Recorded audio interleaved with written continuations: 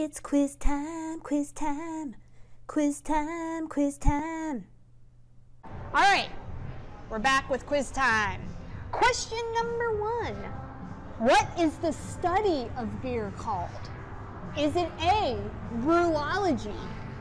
Is it B, zythology? Is it C, merpology? Mypology? Kind of.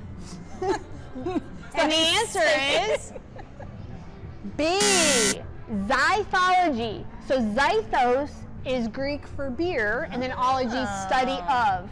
So zythology is the study of the ingredients that go into the process and how they interact with each other to give you the beer. And what effects do those certain ingredients have on the brewing process. That's so cool. That's zythology with a Z, not an X. If I ever get it like a dog, I'm gonna name him Zythos. Zythos. That'd be pretty sweet. That is just a very strong name. This is I a like strong it. name. Zythos, go get me a beer. You mangy mutt. All right, question number 2. What country drinks the most beer per capita?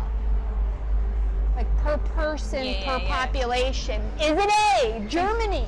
Is it B, Nigeria? Is it C, Ireland? I'm gonna go Germany. Not yet. Or is it D, Czech Republic? Oh. Well, What country per capita? I know some of the oldest breweries are in the Czech Republic. I'm gonna go Czech. And the answer is Czech Republic. My maiden name is Prochaska, and my grandfather is Czech. Well, there you go. That's why she likes the brewskis. I'm going double. Oh, okay. I can't decide which one I want to drink next. So Czech Republic, they drink 148 liters per person per year.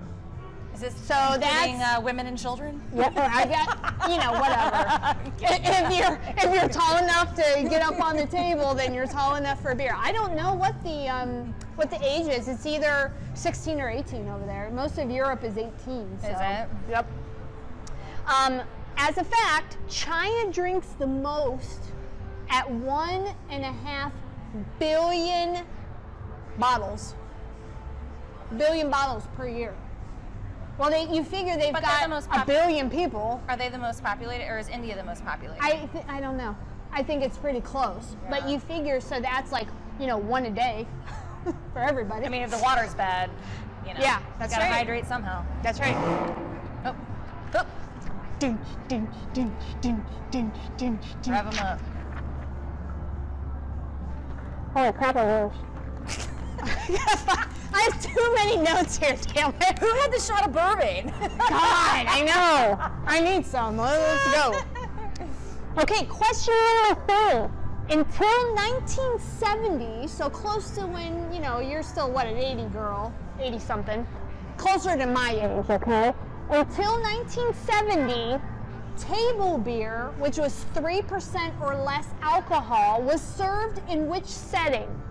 A, school cafeterias. B, libraries.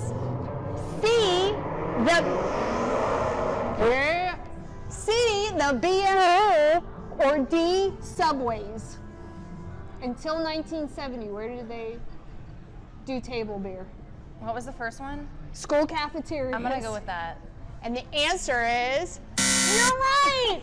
I couldn't find any other facts on it, but I guess that's what they did. So when I started at the University of Akron, there was in the student union there was a restaurant called the Chuckery, and they served beer there. I mean, the law obviously had changed at some point from the 3. Yeah. You could drink the 3-2 beer if you were 19 or 18 or 19 years old. Yeah, I don't even if remember. you were born before a certain date. I was drinking it all, so who knows? Shh. But you could legally drink under the, I think it was, I can't remember if you had to be 18 or 19, but you could drink the 3-2 beer, the little lower alcohol content beer, and they served beer in the student union when I first started college. Well, apparently school cafeterias until 1970. Hey, yeah. Then they thought, I wonder why People weren't learning how to read, or they were going home early, or whatever. It was 3% alcohol. They're fine. Yeah, that's right. They're fine.